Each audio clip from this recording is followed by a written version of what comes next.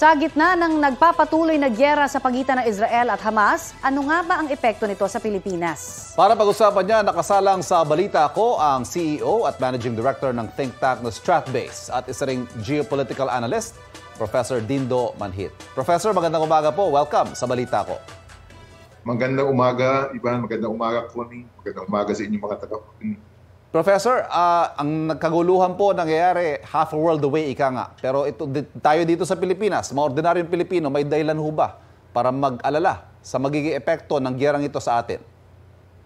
Sa panahon ngayon, wala pa in terms of direct impact. Ang impact na posibleng mangyari, of course, ay ating mga kababayan na andoon as overseas Filipino workers. They will be affected. Kita nila, saka yung mga padala nila. But in the broader sense also, of course, any conflict in the Middle East, maaaring may apekto rin sa supply of oil that we are an importer, a big importer.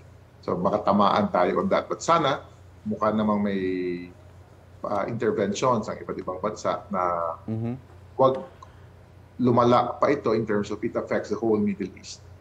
So, you're saying, Professor, hanggat hindi ho nagsuspill over itong conflict sa mga major oil-producing countries, hindi ho tayo dapat mag-alala? Yun ang aking pananaw dito. Kaya maganda na tuloy pa rin yung pag-host ng Kingdom of Saudi Arabia with ASEAN delegations.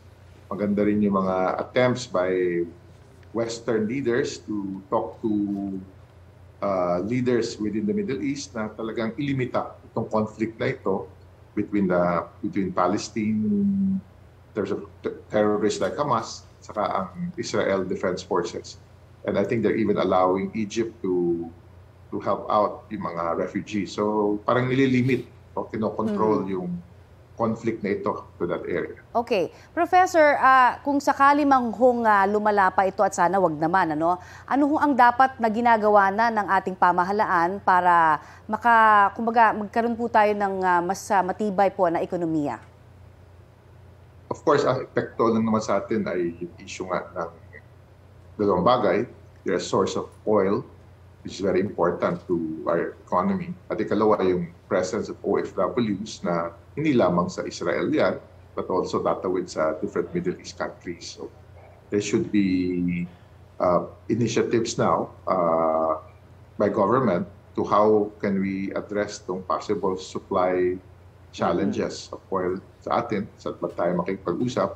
Kasi kalawa naman, on the part of our OFWs, how do we secure them? And of course, any problem with security of overseas Filipino workers or they forced to be repatriated, it affects also strong part of our economy, which is yung remittances. Yes. So, dapat pagtingnan natin at paghandaan paano ma-address to. But ako naniniwala naman ako na given the presence of a lot of interventions to really limit the conflict between, not even with the Palestinian people, but with Hamas, the terrorist group against the Israel Defense Forces, hindi ito lalala. Ano pong aral ang makukuha ng Pilipinas sa gulong ito bilang isa rin pong bansa tayo na may kinakaharap ding issue sa teritoryo?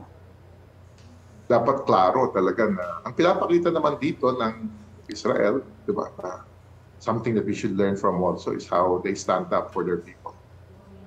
Of course, people would say that may overreaction naman ng Israel with regards to the Palestinian area, the West Bank. But sa atin, it's important how the culture, the thinking, the strategic thought with regards to how do you protect your territory, your national interest. No?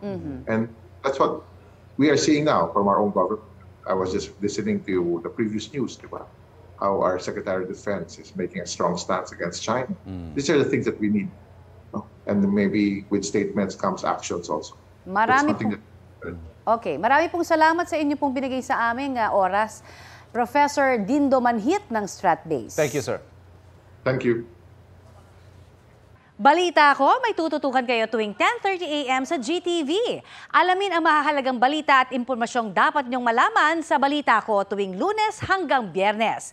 Mag-subscribe din sa GMA Integrated News sa YouTube.